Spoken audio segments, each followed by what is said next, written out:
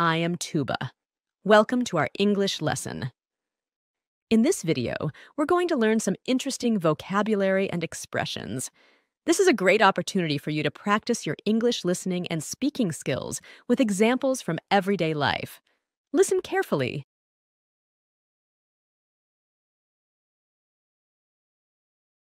If you go to the gym regularly, if you exercise regularly, eventually your body changes, and we would then describe you by saying that you are in shape or saying that you are fit. A gym has all of the equipment that you need in order to exercise. You know, people who hit the gym are always in shape or fit, so I decided to join a gym to exercise and work out. Let me tell you about my gym journey. I was super excited to get fit, so I decided to join a gym to exercise and work out. This gym actually doesn't require a membership, though, for me, because it's at my school. Before getting into the action, I always warm up my muscles. I lift lighter weights or I walk before I run. A warm-up prepares my body for exercise, so the first thing I do is warm up. The second thing I do is stretch to get ready to do some harder exercise. I stretch my arms and legs and do some neck rolls. Stretching is as important as the exercise, but I'm careful not to overstretch because I don't want to hurt myself. After stretching, I usually do some cardio exercises. I love cardio because cardio exercises improve heart and lung fitness. I use a treadmill or jog outside for cardio. For me, I know I'm getting a good cardio workout if my heart rate is above 135 beats per minute.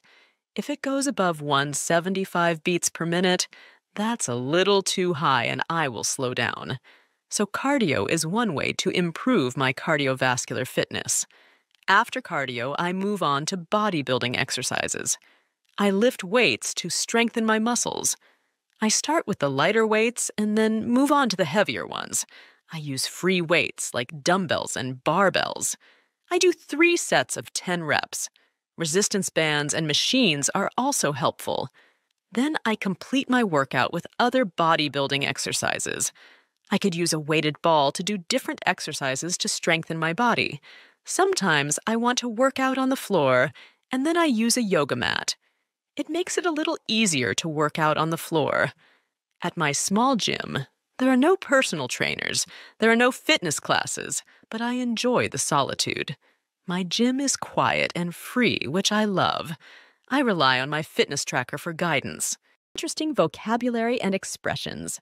Before we start our speaking practice, let's look at some new words and expressions from our story. To be in shape, vertical bar, to be fit. To look very healthy, usually from exercise. Gym, a place with equipment for exercising or working out. To exercise vertical bar, to work out. The act of moving the body to increase your fitness level. A workout, a period of time during which someone exercises.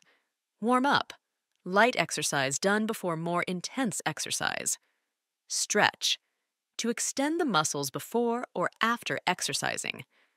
Cardio, exercises done to improve heart and lung fitness, such as treadmill, elliptical machine, exercise bike, rowing machine. Treadmill, a treadmill is an exercise machine that you can use for walking and running. Heart rate, the number of times your heart beats each minute. Free weights, heavy objects lifted during strength training that are not attached to a machine, like dumbbell, barbell, kettlebell. Resistance band, a gaint rubber band which when you pull it has a lot of resistance. Yoga mat, a soft mat used for working out. Weighted ball vertical bar medicine ball. This ball actually weighs 3 kilograms. This ball used to do different exercises to strengthen the body, not the kind that used to kick around or to play sports, but the kind you use for stretching and to do some strength training. Fitness tracker, a small device worn to help a person their workouts, that you wear on your wrist. Reps, vertical bar repetitions, a repeated series of movements when strength training. Sets, a repeated series of repetitions. I did 3 sets of 10 reps. If I lift weight 10 times, I count that as a 10 reps. If I do that 3 times, so I lift the weight 10 times, rest, lift it 10 more times and rest, lift it 10 more times and rest, that would mean I did 3 sets. I was super excited to get fit, so I decided to join a gym to exercise and work out. This gym actually doesn't require a membership, though, for me, because it's at my school. Before getting into the action, I always warm up my muscles. I lift lighter weights or I walk before I run. A warm up prepares my body for exercise, so the first thing I do is warm up. The second thing I do is stretch to get ready to do some harder exercise. I stretch my arms and legs and do some neck rolls. Stretching is as important as the exercise, but I'm careful not to overstretch because I don't want to hurt myself. After stretching, I usually do some cardio exercises. I love cardio because cardio exercises improve heart and lung fitness.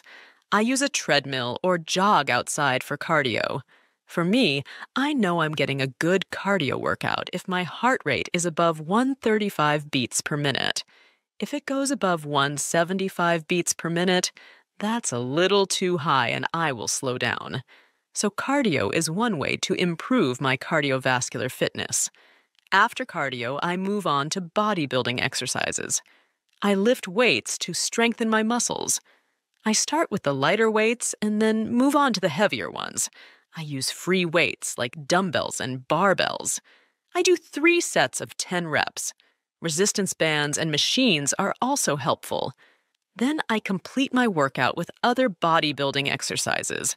I could use a weighted ball to do different exercises to strengthen my body.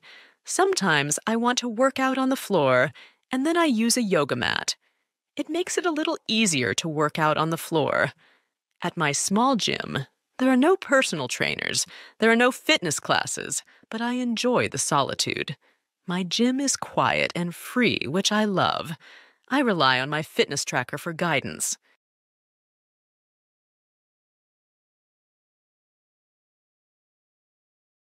On our wedding anniversary, my spouse and I decided to add a dash of excitement to our celebration. Living in our snug town, we wanted to create a memory that would last a lifetime.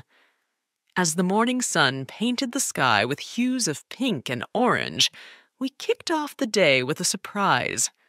I led my partner to our favorite cafe, the one with the cozy corner by the window. We enjoyed a leisurely breakfast at our favorite local cafe. The aroma of freshly brewed coffee filled the air as we savored each bite of our favorite pastries. The cafe had a charming atmosphere, and we appreciated the quiet moments together over breakfast. I couldn't contain my excitement, and with a playful grin, I spilled the tea on our secret plan for the day. After breakfast, we took a stroll in the nearby park hand in hand. The park was adorned with colorful flowers, and the gentle breeze added a touch of romance to our walk. We reminisced about the beautiful journey we've had so far, sharing stories and laughter. For lunch, we decided to have a picnic in the park. We packed a basket with sandwiches, fruits, and a bottle of sparkling juice. Finding a shady spot under a big tree, we enjoyed our picnic surrounded by the sounds of nature. It felt like a small, private celebration of our love. In the afternoon, we visited a local art gallery. We explored the exhibits, discussing our favorite pieces and discovering new artists. The art gallery added an artistic flair to our anniversary, and we left feeling inspired. As the evening approached, we dined at a quaint restaurant with a view of the sunset. The cozy ambience and delicious food made the evening truly special. We toasted to the years we've spent together and the many more to come. Back at home, we exchanged small gifts and shared a dance in the living room. The day ended with a sense of contentment and gratitude for the love we've built over the years. It was a perfect anniversary celebration, a day that highlighted the beauty of simplicity and the joy found in each other's company. Interesting vocabulary and expressions. Before we start our speaking practice, let's look at some new words and expressions from our story. Dash, noun, a small quantity of something. Example, we added a dash of excitement to our anniversary celebration. Dash of excitement, idiomatic expression. Adding a small amount of thrill or enthusiasm. Example, the surprise added a dash of excitement to our day. Snug, adjective. Comfortable, warm, and cozy. Example, living in our snug town, we created beautiful memories. Adorned, verb. Decorated or ornamented. Example, the park was adorned with colorful flowers. Reminisced, verb. Recalled past experiences and memories. Example, we reminisced about the beautiful journey we've had so far. Quaint, adjective. Attractively unusual or old-fashioned. Example, we dined at a quaint restaurant with a view of the sunset. Contentment, noun. A state of happiness and satisfaction. Example, the day ended with a sense of contentment and gratitude. Spill the tea, idiom. To reveal or disclose information, especially gossip. Example, over breakfast, I couldn't contain my excitement, so I spilled the tea on our secret plan. Kick off, phrasal verb. To begin or start something, often used in the context of an event, activity, or process. Example, the football match will kick off at 7 p.m.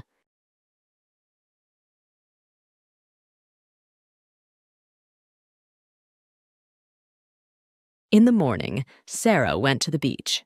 The sun was up, and the sky looked pretty with pink and orange colors. Waves came to the shore, making a nice sound. The beach had shells and sand for building castles. Sarah took a big towel and found a comfy spot. She liked the warmth of the sun on her skin. Kids nearby were laughing and building sandcastles. Sarah felt happy just listening. It was like a perfect picture.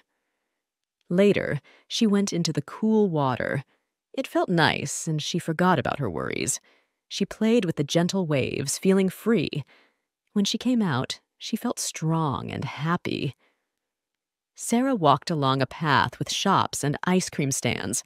She got her favorite flavor and enjoyed every bite. With ice cream in hand, she walked more, taking pictures of everything she liked. When she shared the pictures online, her friends smiled too. The sun set in the evening, painting the sky in warm colors. Sarah felt really happy.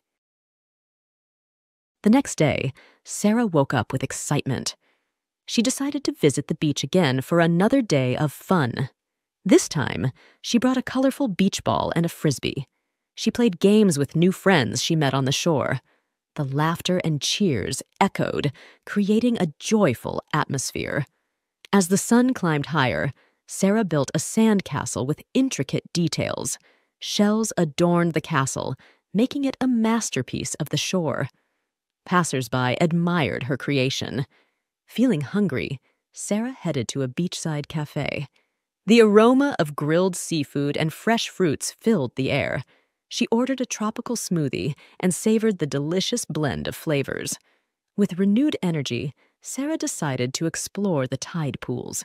She discovered small sea creatures like crabs and colorful fish. Each discovery brought a smile to her face.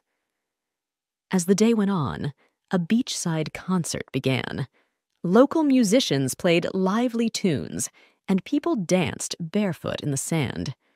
Sarah joined in, feeling the rhythm and happiness in the air. With the sun setting again, Sarah sat on the beach, watching the sky change colors. She reflected on the 2 wonderful days filled with simple joys and new experiences. She took one last walk along the water's edge, letting the waves tickle her toes. Grateful for the moments, Sarah headed home with a heart full of happy memories. Interesting vocabulary and expressions. Before we start our speaking practice, let's look at some new words and expressions from our story. Shore, meaning the land along the edge of a body of water. Example, Sarah enjoyed walking along the shore, feeling the sand beneath her feet. Intricate, meaning complicated or detailed. Example, Sarah built an intricate sandcastle, adding small details and decorations. Adorned, meaning decorated or embellished. Example, shells adorned the sandcastle, making it even more beautiful. Tranquil, meaning calm and peaceful. Example, Sarah sat on the beach, enjoying the tranquil sound of the waves. Aroma, meaning a pleasant or distinctive smell. Example, the aroma of grilled seafood and fresh fruits filled the air at the beachside cafe.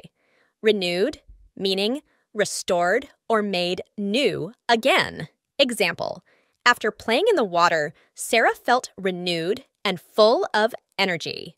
Sandcastles, meaning structures made of sand, typically built by shaping and molding wet sand into various forms, often resembling castles. Example, children at the beach spent the afternoon building intricate sandcastles decorated with seashells and flags. Comfy spot, meaning a comfortable or cozy location or position. Example, Sarah laid out her big towel on the soft sand, creating a comfy spot where she could relax and enjoy the warmth of the sun. Warmth, meaning a comfortable and pleasing degree of heat, a quality of being warm. Example, Sarah liked the warmth of the sun on her skin as she basked in its rays while sitting on the beach. Worries, meaning anxious thoughts or concerns about potential problems or difficulties. Example, when Sarah went into the cool water, the calming waves helped her forget her worries, allowing her to enjoy the moment. Gentle waves, meaning soft and mild movements of the water at the beach. Example, Sarah played with the gentle waves, feeling their soothing rhythm as they lapped against the shore. Frisbee, meaning a flying disc used in various outdoor games, thrown back and forth between players. Example, Sarah brought a colorful beach ball and a frisbee for a day of games and fun with her friends by the shore. Echoed, meaning reflected or repeated sound, often in a way that creates a lasting impression.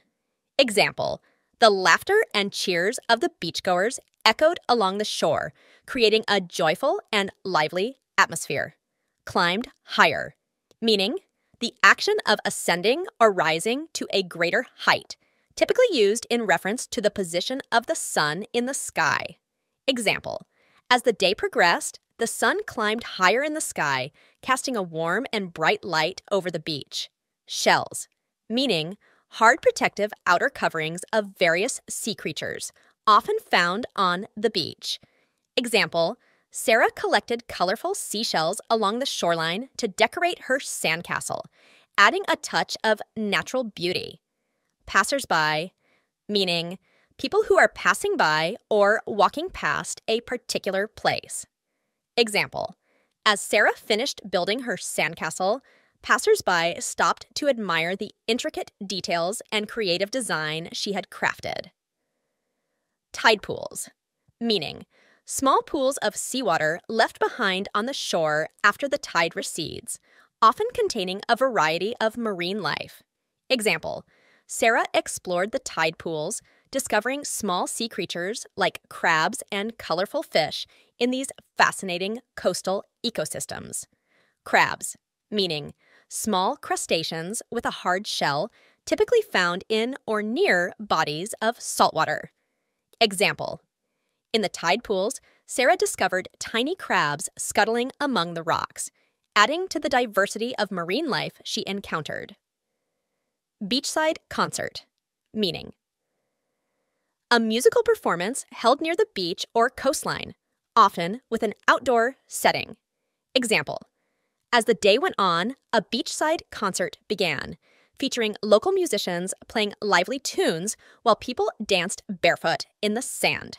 Barefoot, meaning without shoes or any covering on the feet. Example, The beachgoers joined in the beachside concert, dancing barefoot in the sand, feeling the warmth and texture beneath their feet. Letting, meaning allowing or permitting, not preventing. Example, Sarah took one last walk along the water's edge, letting the waves tickle her toes, enjoying the gentle sensation before heading home.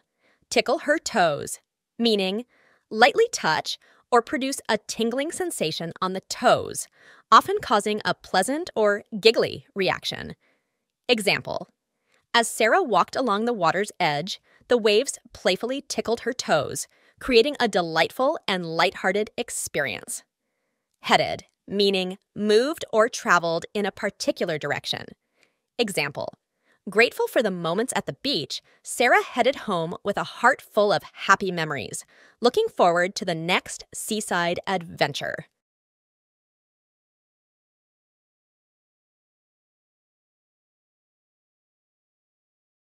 Question, what did Sarah do after she built the sandcastle? Options, A, explored the tide pools. B, headed to a beachside cafe. C, played frisbee with her friends. D, took a walk along the water's edge. Correct answer, B, headed to a beachside cafe.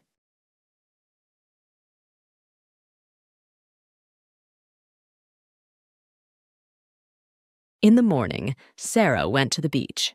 The sun was up, and the sky looked pretty with pink and orange colors. Waves came to the shore, making a nice sound. The beach had shells and sand for building castles. Sarah took a big towel and found a comfy spot. She liked the warmth of the sun on her skin. Kids nearby were laughing and building sandcastles. Sarah felt happy just listening. It was like a perfect picture. Later, she went into the cool water.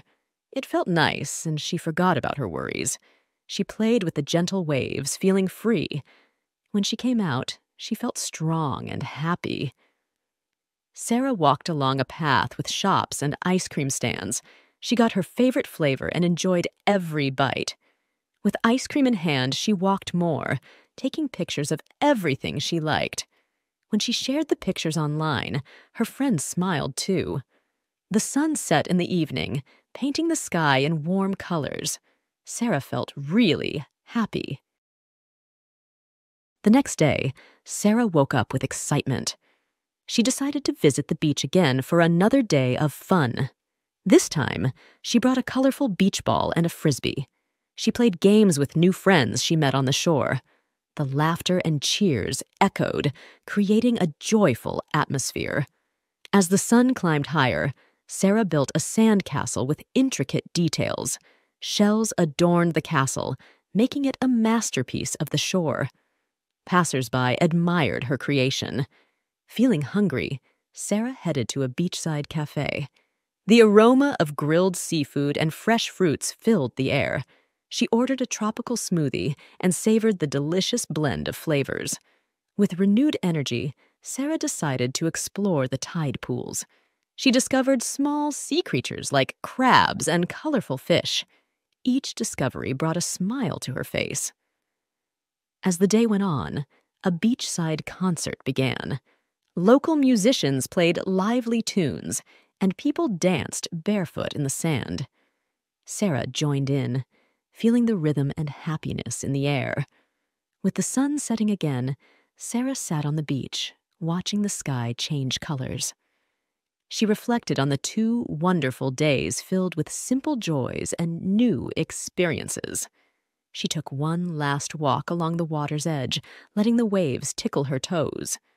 Grateful for the moments, Sarah headed home with a heart full of happy memories.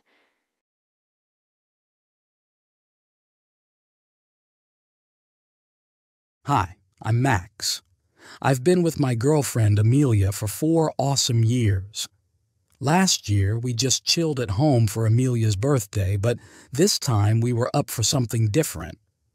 We decided to eat out at a French restaurant as we both love French food. The restaurant is pretty famous, so we had to make a reservation a month in advance. When we arrived at the restaurant, the host at the entrance greeted us with a friendly smile. He checked our reservation and then led us to a nicely set table. After we sat down, a waiter came over to take our order. He asked us what we wanted to drink, and we chose a bottle of red wine. After pouring our wine, the waiter handed us the menus to look at.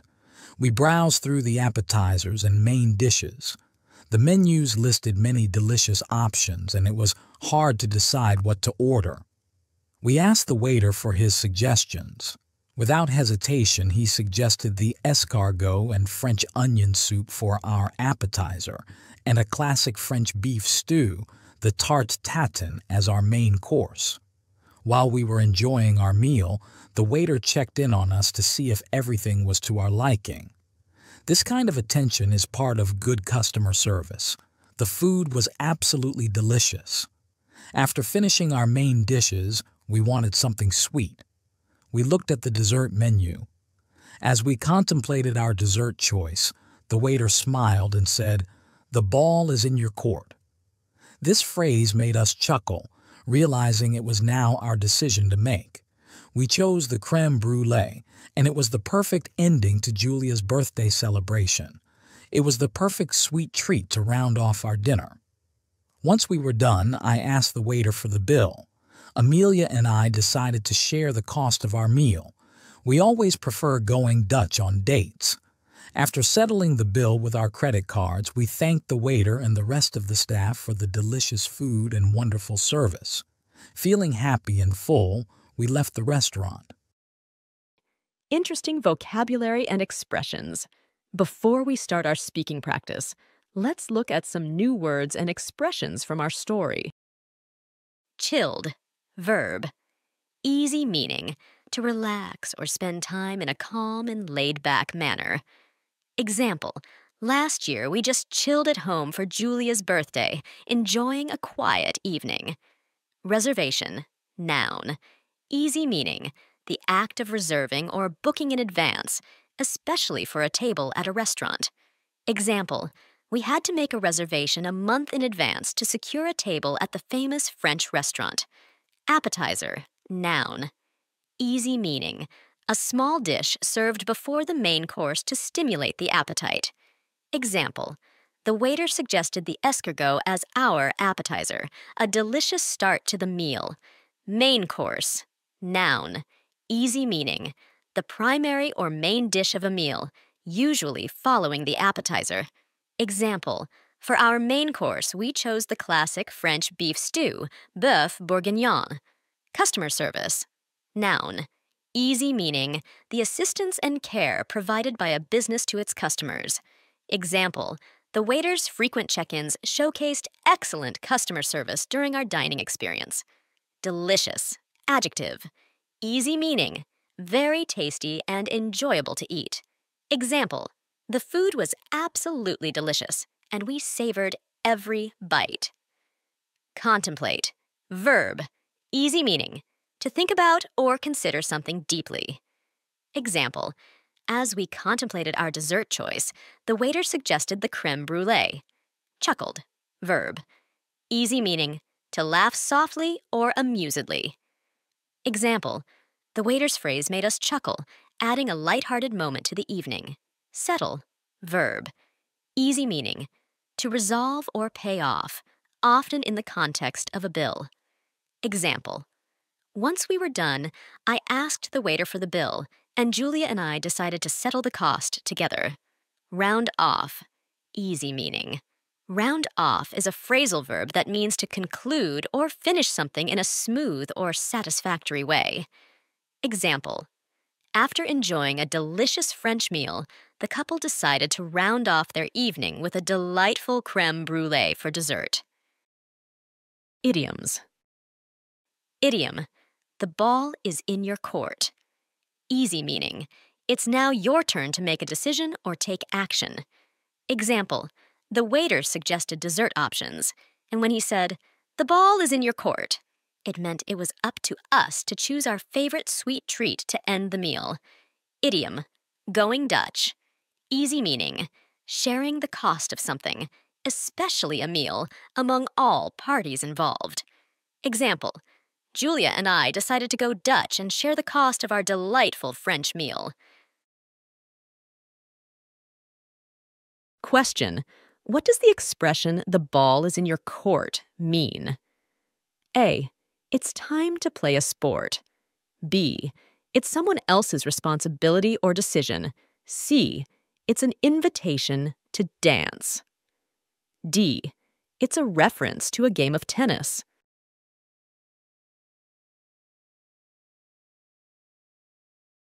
Hi, I'm Max. I've been with my girlfriend Amelia for 4 awesome years. Last year, we just chilled at home for Amelia's birthday, but this time we were up for something different. We decided to eat out at a French restaurant as we both love French food.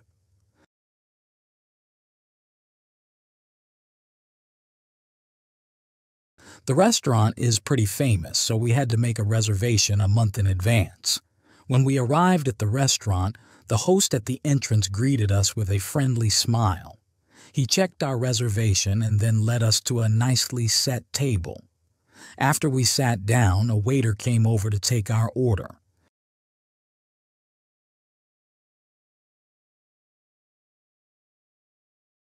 He asked us what we wanted to drink, and we chose a bottle of red wine. After pouring our wine, the waiter handed us the menus to look at. We browsed through the appetizers and main dishes.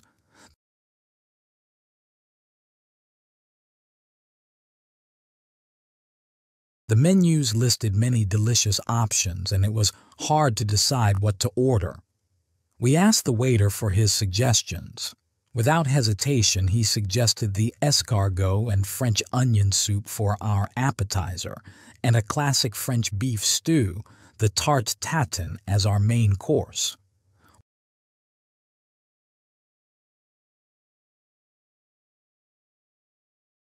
While we were enjoying our meal, the waiter checked in on us to see if everything was to our liking.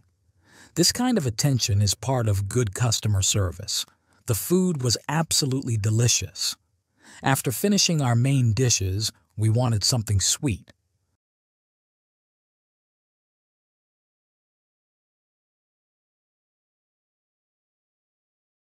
We looked at the dessert menu. As we contemplated our dessert choice, the waiter smiled and said, "The ball is in your court." This phrase made us chuckle, realizing it was now our decision to make. We chose the crème brûlée, and it was the perfect ending to Julia's birthday celebration. It was the perfect sweet treat to round off our dinner.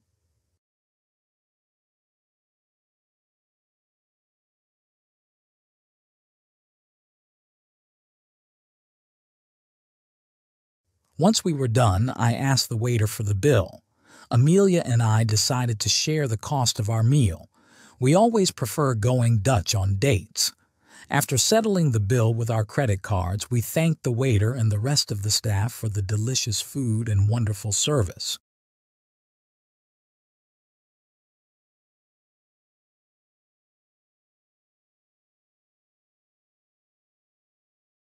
Feeling happy and full, we left the restaurant.